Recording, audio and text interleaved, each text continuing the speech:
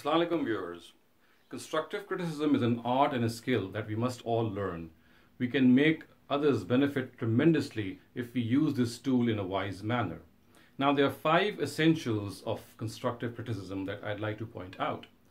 The first essential of constructive criticism is that we must start off each criticism by acknowledging the qualities and good points of the person whom we intend to criticize, because this will create confidence and engender trust between the two and will make that person realize that we are his or her well-wishers.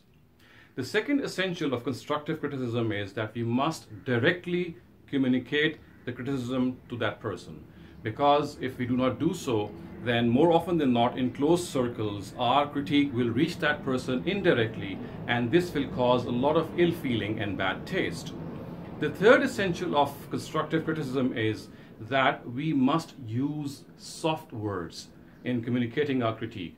The most profound criticism will lose its impact if it is couched in harsh and stern words.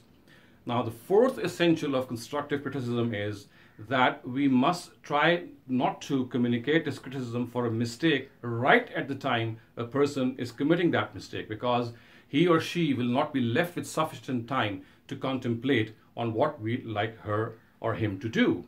And the fifth and final essential of constructive criticism is that we must not be repetitive in our criticism. We must give the other person the time to contemplate and to realize what we intend to communicate to him. So these are the 5 essentials of constructive criticism that I think we must all adopt as a tool in our lives.